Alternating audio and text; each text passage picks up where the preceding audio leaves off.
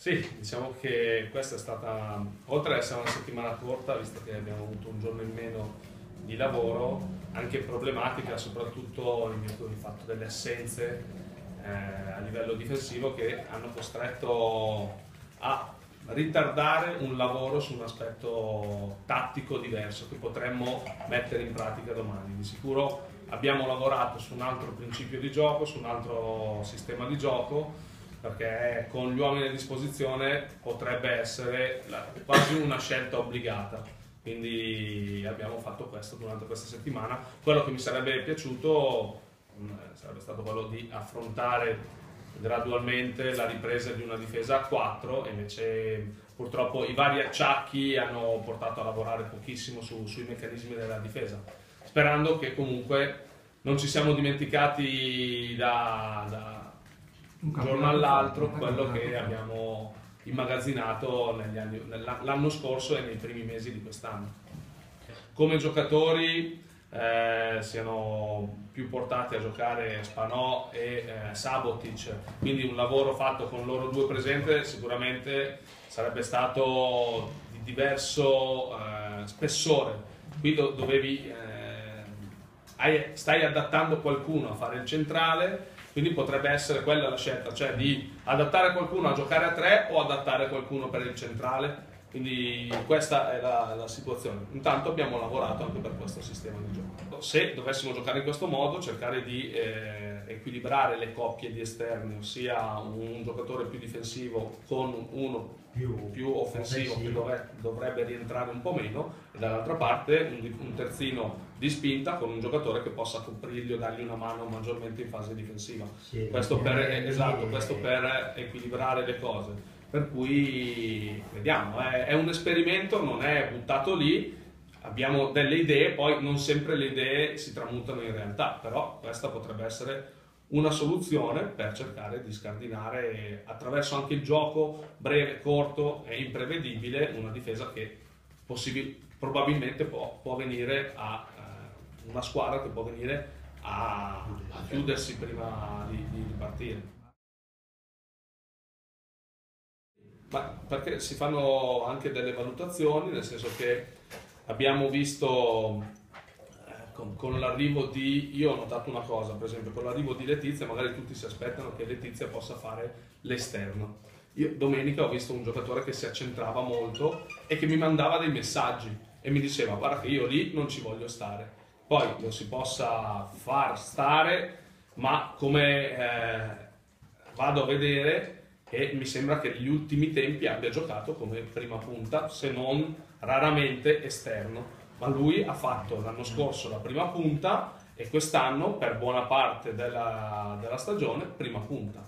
Per cui ho cercato di pensare anche a una soluzione diversa, non solo ad arma ma anche senza arma, con un trio magari meno strutturato come punta centrale, ma più rapida, per poter magari logicamente sviluppare un gioco completamente diverso. Il dubbio è sempre quello, nel senso che se fossimo in difficoltà il punto di riferimento fisico può essere quello che ti fa salire eccetera, però è anche vero che se non riuscissimo a farlo dall'inizio lo puoi sempre fare dopo.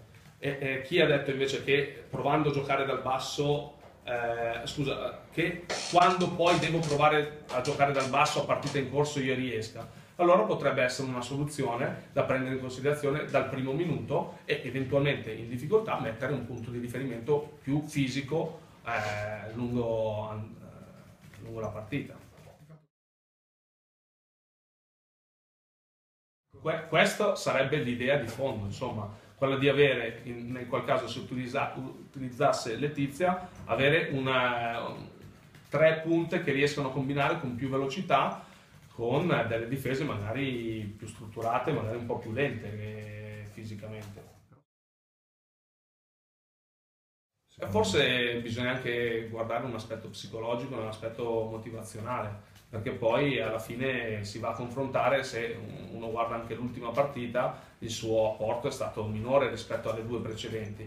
E poi ci sono tanti aspetti, il campo più grande, ma le motivazioni credo che siano fondamentali per uno che non ha giocato 6 mesi io credo che lui possa sicuramente fare anche a 4. È logico che deve dare maggior occhio alla fase difensiva. Questo sicuramente a 5 è molto più libero di fare quello che ha fatto nelle 2 partite qua in casa.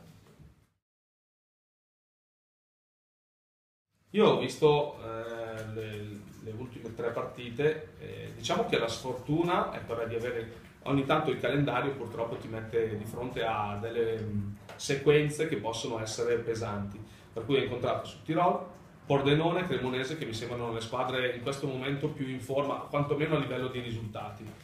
Per cui ci sta che una squadra in difficoltà, soprattutto a livello credo psicologico, perché a livello di uomini, se uno guarda, poi io non so domani chi ci sarà perché so che hanno delle possibili defezioni eccetera, però hanno cercato sia all'inizio che durante il mercato di sistemare una squadra che sulla carta non è da quei posti, una squadra però che va in questo momento colpita soprattutto perché ha un deficit credo a livello psicologico, per cui su quello dobbiamo giocare. Per come siamo messi forse no, nel senso che lui è uno che sulle palle aeree può dare molto fastidio, il gioco aereo, lui è veramente un maestro in questa categoria, per cui non avendo né Spanò o Parola che potevano contrastarlo come all'andata in modo efficace, forse è meglio che non ci sia.